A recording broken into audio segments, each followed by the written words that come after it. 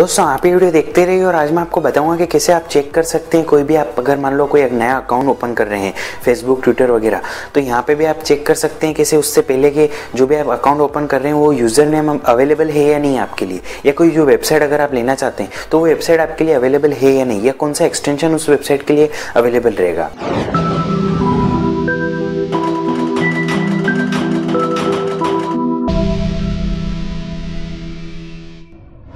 Video शुरू करने से पहले आपको बता दें कि अगर आपने अभी तक चैनल सब्सक्राइब नहीं किया है तो कर लीजिए और साथ में बेल आइकन भी दबा दीजिए ताकि आपको नोटिफिकेशन तुरंत मिल जाए। नमस्कार दोस्तों, मेरा नाम है राहुल, आप देख रहे हैं आरपीएम टेक टिप्स। और दोस्तों आजकल सोशल मीडिया हम सभी यूज़ करते हैं और साथ में कई सारे पेजेस बनाते हैं और कई सारे अकाउंट्स भी बनाते हैं, बट बनाने से पहले हमको ये पता नहीं होता है कि यूज़र नेम जो आप चूज़ कर रहे हैं वो आपके लिए अवेलेबल होगा या नहीं। यानी कि मान लो आप एक एक करके तो चेक नहीं कर सकते सब में अकाउंट में। मान लो आपको फेसबुक पे कोई पेज बनाना है तो आप वो फेसबुक पे पहले देखेंगे और फिर मान लो फेसबुक पे मिल गया तो ट्विटर पे मिलेगा कि नहीं मिलेगा, तो ये सब आप एक एक करके तो देख नहीं सकते। तो इसके लिए मेरे पास एक ऐसी वेबसाइट है जिसके जरिए आपको एक साथ सब पता चल जाएगा कि सारे अकाउंट में वो अवेलेबल है या नहीं। यानी कि सोशल मीडिया वेबसाइट जो भी है उनमें ये अवेलेबल है या नहीं, एक यूजर नेम जो आप यूज कर रहे हैं वो, या फिर जो भी आपने चूज किया है वो अवेलेबल है या नहीं, या फिर उसका जो डोमेन नेम आप परचेस करना चाहते हैं वो अवेलेबल है या नहीं।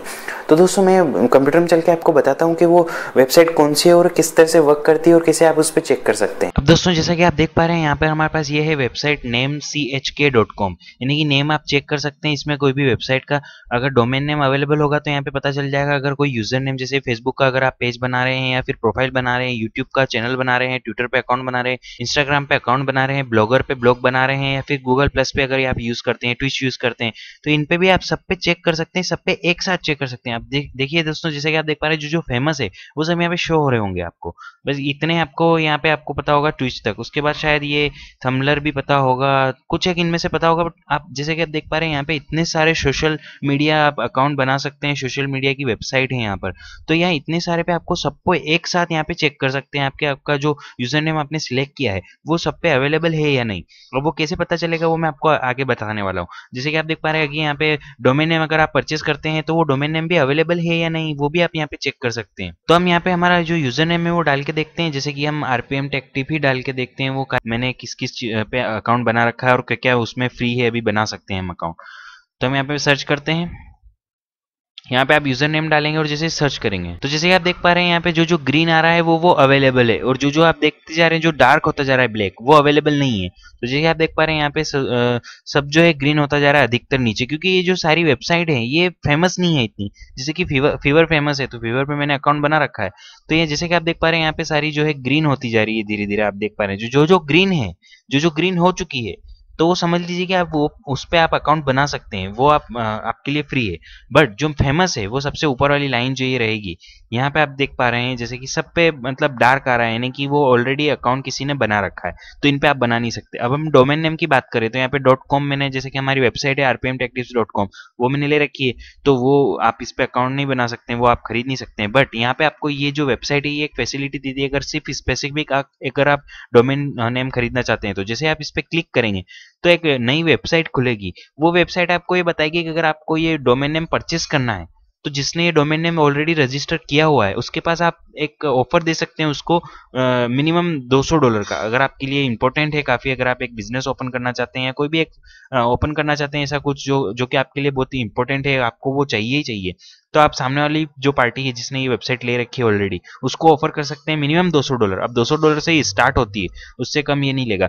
तो $200 आप ऑफर कर सकते हैं उसको। अगर वो मान गया तो वो आपके नाम पे डोमेन ट्रांसफर हो जाएगा। अगर नहीं माना तो ठीक है, आप उसको बीट और बढ़ा भी सकते हैं, आपका जो ऑफर है वो कम ज़्यादा आप जो भी है वो कर सकते हैं। तो ये आपको डायरेक्टली फैसिलिटी मिलती है इस वेबसाइट के जरिए। तो हम इसको काट देते हैं अभी, और ये आप देख सकते हैं जैसे कि आप देख पा रहे हैं यहाँ पर काफ़ी सारे आप जो है चेक कर सकते हैं डोमेन नेम आपके लिए कौन कौन से अवेलेबल हैं या कौन कौन से नहीं हैं, या जो भी आपके लिए यहाँ पे अवेलेबल हैं उनको आप डायरेक्टली यहाँ से देख सकते हैं। अब मैं एक ऐसा यूज़र नेम डाल के देखता हूँ जो शायद ही किसी ने लिया हो, तो हम ट्राई करते हैं RPM Rahul. I don't think कि किसी ने लिया होगा। और अगर आपको दूसरा यूज़र नेम यहाँ पे चेक करना है, अगर आप एक ऑलरेडी कर चुके हैं और दूसरा चेक करना है, तो आपको यहाँ पे रीलोड करना पड़ेगा इस वेबसाइट को, तब जाके वो जो है वापस से चेक कर पाएगा। इसमें कोई रीसेट करने की फैसिलिटी अवेलेबल नहीं है आई थिंक, इसलिए। तो हम यहाँ पे डालते हैं RPM राहुल और जहाँ तक मुझे लगता है ये किसी ने अभी तक कहीं पे भी कोई सी भी वेबसाइट पे नहीं लिया होगा, तो सब पे ये जो है ग्रीन ही आएगा। तो जैसे कि आप देख पा रहे हैं अधिकतर पे ग्रीन आ रहा है। तो हम जैसे फेसबुक पे इसको ले सकते हैं, यूट्यूब पे ले सकते हैं, ट्विटर का आई थिंक ये मैंने ही लिया होगा आई थिंक, इसलिए इस तरह से आ रहा है। इंस्टाग्राम, ब्लॉगर वगैरह सब पे आ सकता है।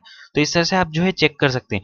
अगर आपके लिए जो मेन आपके अकाउंट है, यानी कि Facebook, YouTube, Twitter, Instagram, blogger, ये सब पे अगर आपको ग्रीन यहाँ पे देखने को मिलता है, तो वो यूजर नेम आपके लिए बेस्ट रहेगा। और .com, .net या .in पे आपको अगर ग्रीन देखने को मिलता है तो वो आप ले सकते हैं, तो वो आपके लिए काफी अच्छा होगा। तो इस तरह से आप जो है ये चेक कर सकते हैं आपके लिए यूजर नेम आपके लिए कौन सा बेस्ट रहेगा और कौन सा आप ले सकते हैं, आपके लिए अवेलेबल है। तो दोस्तों इस तरह से आप जो है चेक कर सकते हैं यूजर नेम आपके लिए अवेलेबल होगा या नहीं, वो जो भी आप पेज बनाना चाहते हैं उसका। मुझे उम्मीद है आपको वीडियो पसंद आया होगा। अगर आपको वीडियो पसंद आया तो जरूर से इस वीडियो को लाइक कर सकते हैं। अगर आपने अभी तक चैनल को सब्सक्राइब नहीं किया है तो कर लीजिए, क्योंकि रोजाना मैं आपके लिए इसी तरह के टेक वीडियोस लेके आता रहता हूँ। और साथ ही साथ कुछ इंटरेस्टिंग अपडेट जो आपको जाननी जरूरी होती है वो भी मैं आपको देता रहता हूँ इसी चैनल पे। अगर आपको चैनल सब्सक्राइब करना है तो यहाँ पे एक लिंक है, उसके जरिए आप चैनल सब्सक्राइब कर सकते हैं। लास्ट के दोनों अपलोड वीडियो एक लिंक यहाँ पे, उनके जरिए लास्ट के दोनों अपलोड वीडियो देख सकते हैं। अभी के लिए इस वीडियो में इतना ही। वीडियो देखने के लिए धन्यवाद।